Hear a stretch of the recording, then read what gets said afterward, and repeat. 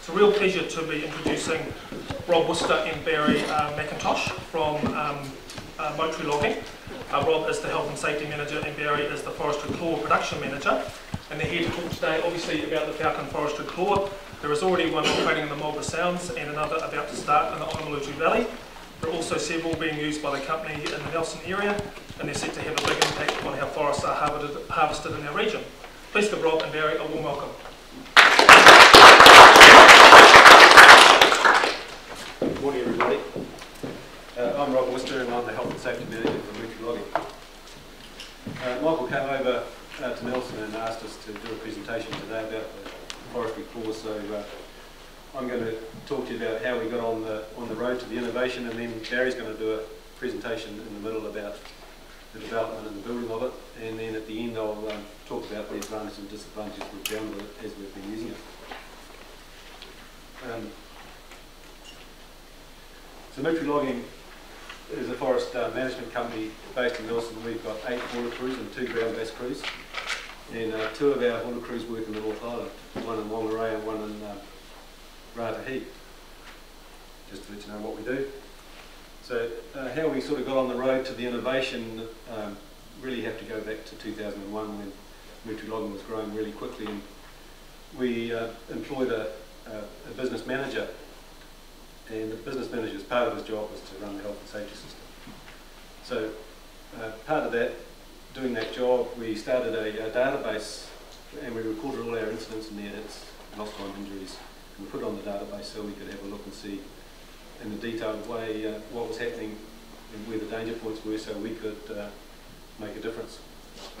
So we found that the incidents sort of occurred in 3 areas, and each of those 3 areas is tree falling is one of the majors. Breaking out where most of the incidents happen. Breaking out is the hooking up of the trees to the hauler ropes to pull the trees to the landing. And the other incidents, main area was on the landing area. So here's a graph that I put together of the incidents that have happened since 2003 right up until today. So the red line on the graph is the breaking out incidents. So you can see that by far the most incidents happen in the breaking out part of the operation. This sort of goes up and down a bit, but since 2011 it's dropped significantly right down to 10 incidents, and that corresponds directly with the introduction of the Falcon Forestry Claw. Because while we're using that, we have no people downhill at all. The other lines there is the blue line is tree falling, and the green line is skid work. And there's some troughs and peaks there that sort of correspond with each other, and what happens is when there's a peak in that line, it's when the forest companies come along and said, we've got a one-off job we want you to do, pull a crew together, and usually it's a marginal job, steep country, and so we bring some gear out of our other crews and some men, get some men, and we go and do the job, and at the end of the job we close the crew down. So those peaks are when we're more exposed, and also when we're using those one-off crews, we don't have all the mechanisation that we have in our main crews, so we don't have mechanical processes, so we go back to motor manual processing. So we get quite a big peak in that skid work incidents when we start those crews up. So what it really shows is that when we have mechanisation, we can lower the incidents quite significantly.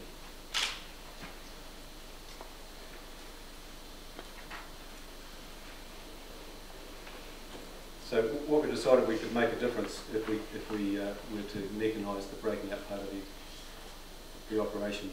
So if we could take the men off it, or we could significantly reduce the number of incidents that happen at breaking out. So this is just a picture to show you a drag landing. This is with chains there. This is the old way.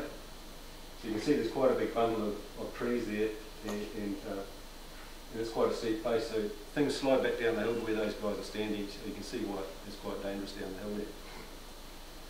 Here's a photo of some breaker outers hooking some chains on, give you an idea of what that job's about. There's overhead ropes there, there's chains swinging around, and then there's that debris they have to walk across. So typically the ropes get back there, they radio the hauler driver to stop, then they walk in, grab their chains, hook their trees up, and then they walk out and they get to go ahead. And they've got to watch out for all the hazards that are happening. And what happens is trees swing around and chains break and ropes ping and things slide back down the hill and people get hurt. So here's another picture of some people on the hill, just to show you that the hill does get clean and stuff does roll down the hill towards them. So we decided we were going to make the difference with this mechanisation, and so we started looking around the world at what was available as far as mechanisation for breaking out. And we found a couple of grapples that we brought into our operations and tried. One's called the Eagle grapple carriage. That was built, it's quite old technology. It still required somebody down the hill because it had limited range with the remote controls, and so the hauler driver had to be guided in with a radio to the tree. It was very big and heavy and clumsy, and it didn't really work for us. And we found another carriage called the Eagle carriage, much lighter, no engine, and it used ropes to close the grapple. But needed a spring to open the grapple, and the spring never worked down the hill, so we had to keep bringing that carriage back to the top to open the grapple every time, very slowly. So after all of this, we decided, well, best thing we can do is design and build our own grapple. So we wrote down some specifications, and in September last year we went off to Barry and said, Barry, we want you to build this carriage, so pass you over to Barry and turn you through that process. Okay, thanks, Rob. G'day, I'm Barry MacIntosh, and I manage DC Repairs, which is a mechanical and engineering business in Nelson. In September 2011, we were asked by Moutere Logging to design a prototype grapple carriage. It had to be lightweight, remotely operated, and having a camera on it, so we didn't need any guys down the hill. It had to be a robust design and able to carry multiple trees in the grapple. We designed a new hydraulic system to suit an engine that we already had and a grapple that we had out of an old carriage.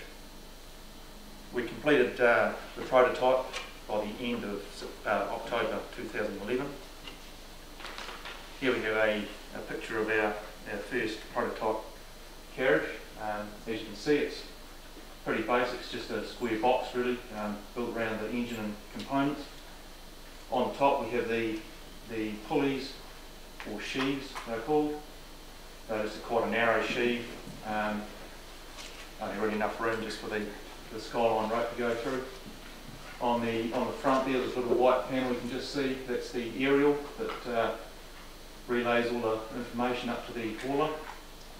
And we've also got the hoses coming out the bottom around the side to the grapple, which are a little bit exposed.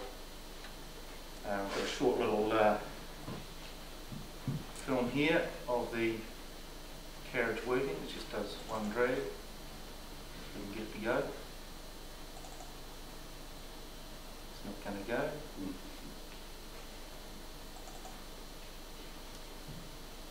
It's not going to happen.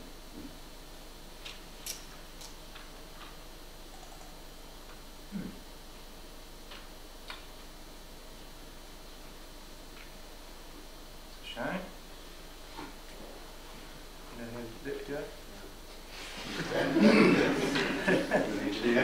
Yeah, not a computer guy. Oh well, anyway. So, yeah, that's our first carriage. We then we had some issues with our prototype, of course, being the first one we did. The grapple that we had on there was it was sort of a scissor type grapple, and we could only fit sort of 1 to 2 trees in it, and it wouldn't roll the trees up properly when it grabbed them. So we looked at designing a lightweight, more of a bunching type grapple that could carry a better load. We had to redesign the carriage frame, make it a bit smaller, and yeah, just make it more compact and a little bit lighter. We also redesigned the sheaves on the top as well. We also had to source a lightweight engine and new hydraulic pumps and things. So here we have a picture of the second one we did with the modifications. We've got a better bunching grapple on there. Also angled the front, so where the aerial fits on the front, it's aims, because it's a directional aerial, it aims more directly at the hauler to get a better reception. The camera sits just under the front, under the bottom of the front there, and also the sheaves on the top are a wider sheave, so that we can go over a rollover shackle if we've got a join in the skyline. So it makes it a lot more versatile. And this video is probably not going to go either. No. Stick there. Yep.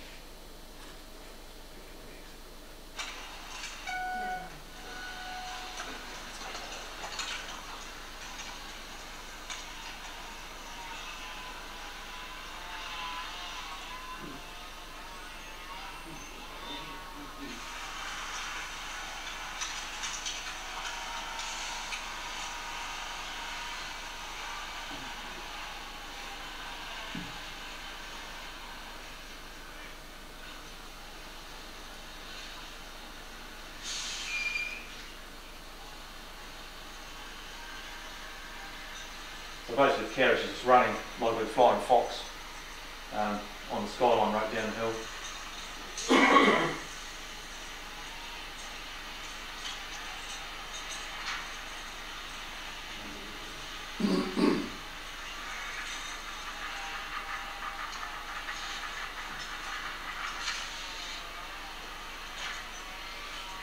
In this situation here with the wood's been bunched, we've had a digger, you might see the digger shortly on the hill, and that's been just bunching the wood there, so it's reasonably easy going, and we can fit a few more trees in the grapples that way.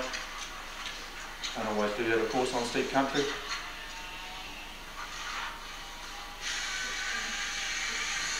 So the hauler driver's operating this wholly and solely from the cab, and he's just looking through the camera on the machine.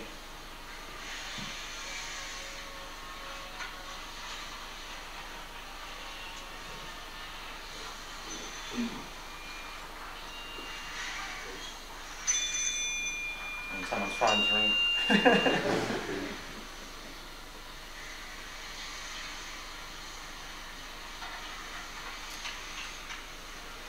carriage has its own engine supplying the power. Yep. It's got a little diesel engine on it. What size, base size are those trees roughly? What were they, Rob? They were, 1.5. yeah, probably 1.5, yeah. They went back quite really. Good work, though. Yeah, no. That's the advantage of having it bunched,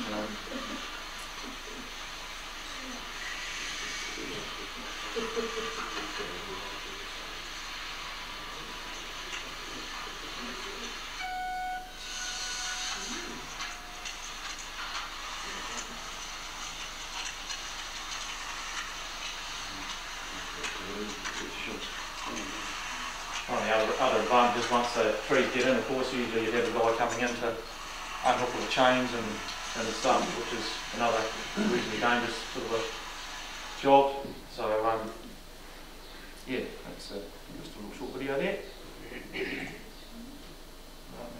Find where I was. You have some days in the right going where you're pretty productive, is that right? Yeah, I'll talk to you about production at the end of the day.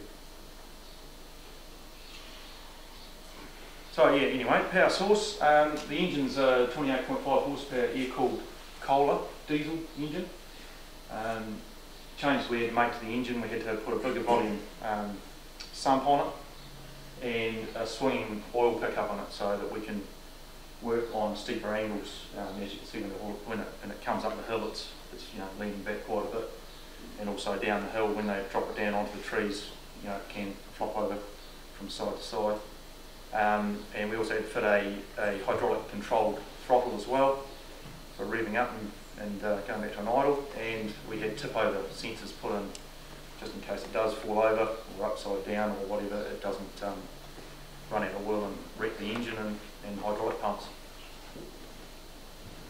Hydraulic system, the pump we run is a Cassapa pump made in Italy, rated to 5,000 psi. The system's only running at 3,000 max, so it's working well in its capacity. That's operating the grapple underneath, which is a rotator, have a rotator motor on that can swing 360 degrees both ways, left and right. Also have the grapple ram, which closes with a force of about 29 tonnes. The ram also has a regen valve in the back of the ram. This basically just speeds the closing time of the grapple up. So we now have the grapple go from fully open to closed in about 3.5 seconds. So that's a big help. Sometimes you get a bit of a wave in the rope as such. So as you drop the carriage down, you get it down over the trees, and the carriage can be sort of have a bit of a bounce in it. So I can go doing this, and if the grapple is very slow to close, you go down over the tree and you push the button to close it, and of course it bounces up and then you miss it. So yeah, it's just a time thing really. Here's a picture of the camera. It's an AirCam infrared camera, and that sits just in the front underneath. Just looks at the little hole there and aims back at the grapple. Pretty basic. Control system. We have a video transmitter that transmits on 2.4 gigs. Aerials are 18 decibel directional aerial on the front of the carriage, and that sends the video information back to the hauler. And we also have an on-screen display that we haven't got on all of them at the moment, but we've just put in, and that gives us GPS location of the carriage. It also gives us an altitude and a distance from the hauler as well. So it'll say that you're 227 metres away from the hauler. So it's a good thing for the operator to have. So he knows that the last read was at 227, so he needs to go back to 228 or something. Just another tool really. It's also got sensors in there, so we can hook up oil temperature, hydraulic temperature and stuff like that. And that's all overlaid on the video screen. This is just a picture of the grapple closed up and the knuckle in between. In these hinge points, we have a piston brake system in there, and that's just got basically a piece of brake material in there, and you pump it up with grease, and that puts pressure on and slows the swinging of the grapple down. Because if you don't have that in there, it's very floppy and flops around and makes it harder to control and pick trees up. You can also see the hoses going through the centre of that pivot as well. On the first prototype, the hoses come out the side and they're always getting hooked up with branches and stuff like that. So they go straight up through the centre, and that also allows it to rotate 360 degrees as well. The little yellow and red cartridge you can see just on the top there, top left there, it's our fire suppression system. Just a little canister in there, and that just goes off automatically if the temperature gets above 110 degrees. It's just got a little sensor on the top there, so shouldn't really be needed, but it's just another safety advantage really. It's just a picture of not a very good picture, of one of our hauler cabs. You see the 16-inch monitor there, so the operator's just looking at that, and of course out the window and things. Down the bottom right, we've just got our little control box there, very simple toggle switches. You've got one just to left and right for you to rotate, open and close for your grapple, and then there's a start and stop for your engine. Progress of the carriages. We continue to build the carriages number 2 through to number 6 with minimal changes. Number 7 we've built, we've got all our hydraulic components basically into one manifold block, and this has reduced the amount of hosing from about 33 hoses in the carriage down to about 13, so it's simplified things a lot, and yeah, got it sort of running better. We've also done other improvements as well, got rid of some of our electrical pressure switches and things like that which were causing a few issues.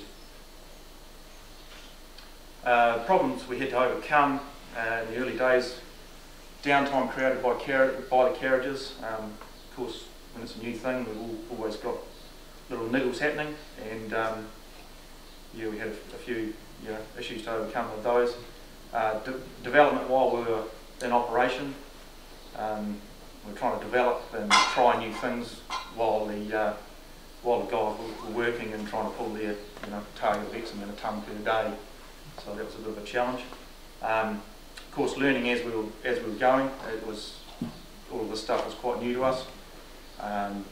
So yeah, we had to learn as we go, and it was a lot of fun though. So quite an enjoyable thing to do. And we also had to grow our business to cope with the workload. In the last year, 12 months ago, we had about 11 staff. Now we're up to about 17, so we've grown quite rapidly. Achievements and improvements. Automated hauler controls is one of our next steps. We're looking at having a hauler more computerised, so we can possibly just push a button to send the carriage down to 300 metres down the hill or whatever, and it'll automatically do that and automatically in-haul as well without the operator having to do it manually. Another thing we've been thinking about is like a slash grapple for cleaning up gullies and things like that. It's quite handy, quite easy to drop it down into a gully and grab a heap of rubbish out and clean it out to keep the environment a happier place. Also, one other thing we've been thinking about is a bunching grapple. The grapple, what we've got on there, I've been calling it a bunching grapple, which it sort of rolls the trees up and bunches them better. There are grapples out there that can hang on to one tree as well as grabbing another one. So that's one thing we've sort of been thinking of as well. And we're also looking into the felling side of things, whether we can incorporate a felling head onto it somehow, and give that a crack. This is the joystick controls. We've just done one of our haulers, and it's not a very good picture. You've got one joystick on either side. That's just the left-hand one, and this has made it a lot more user-friendly, easier to operate. I've got a picture here of the older hauler cabs. As you can see, there's a lot more valves and clutches and switches and everything. So the guys, pretty flat out with his hands operating things. So the joysticks certainly make it a lot easier. Alright, making the changes. So that's me, thanks very much. I'll pass you back to Rob and he can carry on.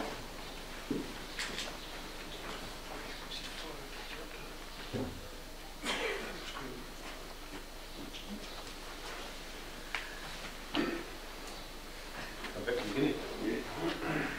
That again. Oh, sorry, yeah.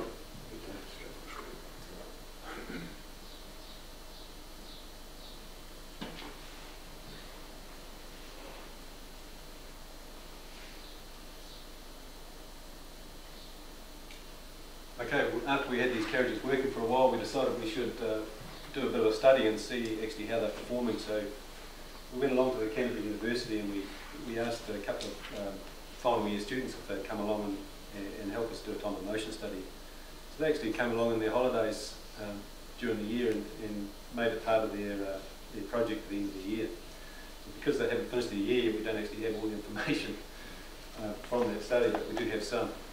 So that was really good of them to come and do that. So we found that they studied the grapples working, and then they also studied some manual breaking up as well, so they could do a bit of a comparison. And we found that the bunched and fed wood was significantly more more productive for the carriage. Downtime was one of the main problems for the carriage at the start. We actually had 57% downtime with the carriages when they were in the study. But the carriages still average 33 tonne an hour, which is actually slightly better than manual breaking out. And bunched wood, as you saw with the video that Barry showed, that bunched wood added an extra 9 tonne an hour on top of the 33, and if we were to feed the grapple with the digger, we could add 18 tonne on top of that 33 tonne an hour. And one of the other things that we figured out is that we can change the way we log with the carriage, because there's no men down the hill, and there's a whole lot of things we can do now that we didn't used to be able to do. And we need to work, and also we need to change the way we set up the infrastructure of the forest so that we can use the carriages. And to do that, we have to work with the forest owners and the managers and planners. And we work with mostly Nelson Pine Industries and Hancock's, and a little bit with Nelson Forest, and they've all been really supportive and actually given us a lot of leniency with our productions and given us extra volume to develop this carriage.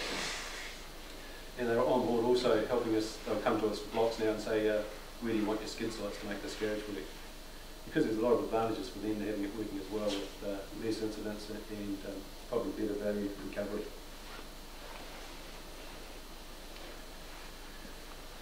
So some of the things that we can do with the carriage is we can reduce the amount of time that the trees are felled. In the past, when you get a big steep face and we need to put ropes across the hill, you need to fell that whole face to make it safe for those people who work on the hill, because you can't fall above the ropes and you can't pull above the fallers, because debris will come down on those guys. But now we can work the ropes below the fallers, and it doesn't matter if a tree slips down, there's no one there. So we can actually get closer to the felling face with the ropes and reduce the amount of time that it's down. Cleaning out gullies is quite a big thing. When you're falling on a steep face, a lot of the trees and bits and pieces all slide down into the gully, and some of those gullies are quite big canyons, take a long time to walk in and out to hook a drag up.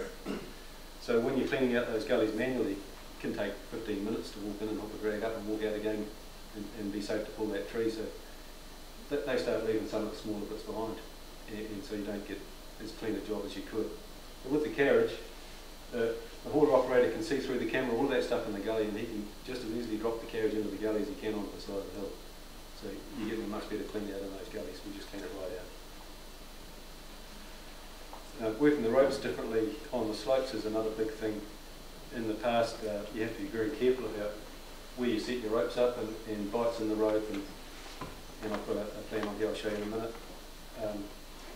We can actually work from the bottom up now, whereas we always used to work from the top down, because you can't have your men standing under the ropes. We can work that way if we want to. We can put ropes anywhere we want without to consider the safety of people.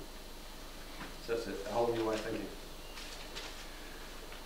So the advantages, definitely safety is the biggie. The bird's eye view from the camera for the hauler operator is a big thing for him, and he's able to do a much better job and clean the hill up much better. He can see all of the trees there. Smaller drags is probably actually helps with breakage. When you get those big drags with chains, you get 5 or 6 trees all getting pulled in different directions. Quite often you'll break one as you're pulling them out, because the influence of the others as they pull together. When you're pulling one at a time or 2 at a time, and you're doing more cycles, you tend to break less. But also the hauler driver can actually see the tension coming onto the trees when he's breaking it out, and can change the way he does it so he reduces that breakage, so you get more full stems coming to the landing. Other advantages, we've got a crew now working 14 hours a day. The hauler works 14 hours a day, so the main crew starts at 6 in the morning and works through to 3. And we have a night shift comes on, or a late shift. They start at 11 o'clock and work through to 8 o'clock at night. Just 2 people, one hauler driver and one person to clear the chute, and they just keep working with lights on in the dark, or it's not so bad in the summer. And so we can increase the number of hours we work those machines with very little extra expense. There's a couple of disadvantages, and knowing where for the new workers to start is quite a big one, because in the past we've always started the new guys in the breaking out part, because he can be supervised one-on-one with the other guy. It's a good place to learn about how the operation works. We don't really have that opportunity anymore, so we've got to really think hard about how we're going to get new people into the industry, because nearly every job now has to be skilled. You have to be skilled at the job. And the other thing is that men becoming unfit for breaking out, because as much as we try, we still can't do every single place with the carriage. There's places where the ground just doesn't allow us to get lift to work them. And so when it comes to a place where we have to send some breaker outs down the hill, we've got to be careful we haven't got a bunch of fatties. They've got haven't got the fitness to go down and do the job, so we have to be careful about how we manage that as well.